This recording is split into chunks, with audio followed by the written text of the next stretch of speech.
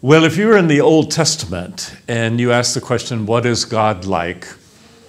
Probably a young Jewish person would say, well, God is scary. God is like Mount Sinai, smoking, thundering, like a volcano. Scary. If you ask one of Jesus' disciples, what is God like? They would say, well, I know this may be hard to believe, but God is actually like this person over here. God is like Jesus. In fact, he told us he came from the Father to show us what the Father is like. But Jesus didn't stay very long. He only worked, as far as we know, for maybe 3 years. And then he left. And he actually said, it's for your good that I'm going away, because now I'm turning the mission over to you. And for the world to find out what God is like now, the church is the answer to that. So the Apostle Paul, as he reflected, used the phrase, more than 30 times actually, he used the phrase, we are the body of Christ. Think about that. We are the presence of God in the world. God used to be present in his son Jesus, but Jesus left. And he said, it's actually good that I'm going away because I'm leaving you behind. And I'm giving you the mission of informing the world and showing the world what God is like and sharing the good news of the gospel. So that's not how the phrase left behind is usually used. Of course, there were some books with that title. But for me, the church is the Jesus left behind, because the only way the world will know what Jesus is like, what God is like, is through the church, the Jesus left behind.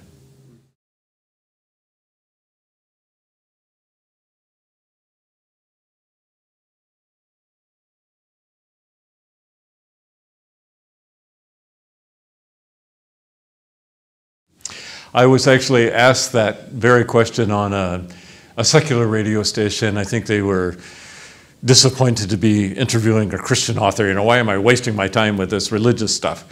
And finally the person turned to me and said, well, you wrote this book called What Good is God? Tell me, what good is God? What has religion ever done that was good?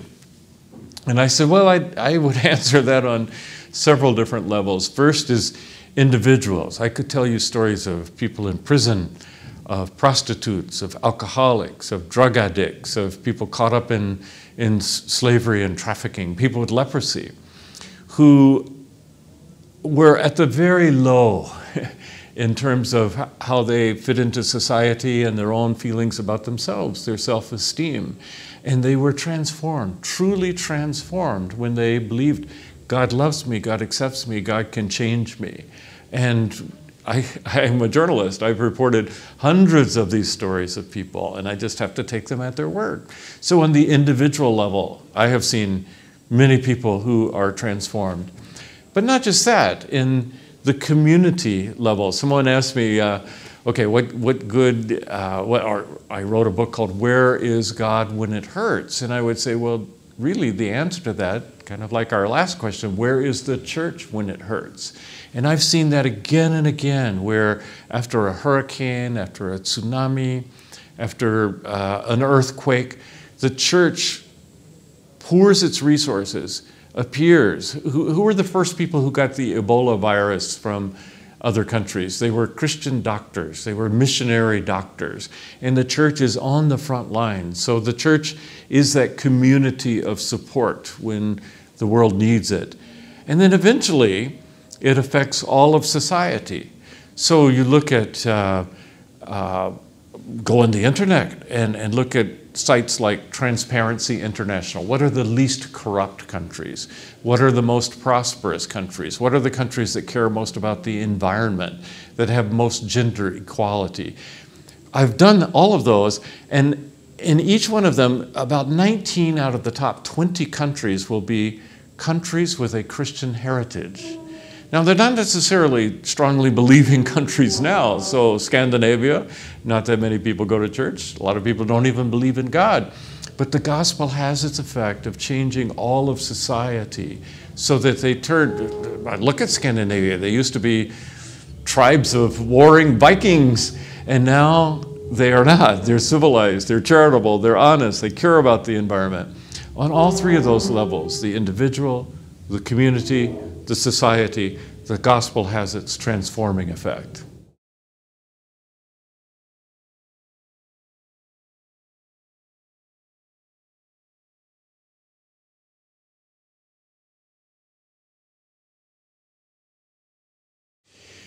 There are some parts of the world where the gospel is news. It's something they've not heard before. And I have been to places, it's fun to speak in these places, like the Philippines and parts of Brazil, parts of China, where you just come and tell the story of the gospel about God's love, God sending his son, etc. And people say, wow, that's wonderful. I want that, I want that. Well, it's no longer news in Europe, in the United States. We've heard it. Your museums are full of the story. So it doesn't sound like news. And even in my lifetime, early on, Billy Graham could go to any stadium in the world and say, the Bible says, and people would say, oh, well, I must believe it. It must be right. Billy Graham said it. The Bible says it. Now people would say, well, so what? I don't believe the Bible. It's a book of myths. The Quran says something else. The Upanishads say something else. Why should I be convinced? A theologian, actually from Croatia, used a phrase that helped me a lot. He said, in the old days, like that Billy Graham era, we could communicate the gospel head to head. I know the truth. I will proclaim the truth, and then you will say, oh, yes, that is true, and you will believe it. It doesn't work so much anymore. We live in a pluralistic society where there are a lot of different ideas floating around. He said the most effective form of communication now is what he says, he describes as hand to heart to head. So we reach out with our hands and do acts of mercy. We live the gospel as Jesus did, acts of healing, acts of compassion. We live it, we affect people, we show up when there is a human need. And then the people wonder, why do they care about me? It touches their heart. Why did they care about sexual trafficking? Why do they care about the environment? Why do they care about poverty, about earthquakes, things like that? Why did they spend all this time rebuilding my house? And that opens their head. So hand to heart to head. The acts of mercy touch the heart. And then the person who is touched wants to know, why? What's behind that? What's your motivation? And they are open to receiving the gospel in a different way than if I just showed up at the door, knocked on the door and said, I want to tell you the truth. They're touched by the truth before they even know it.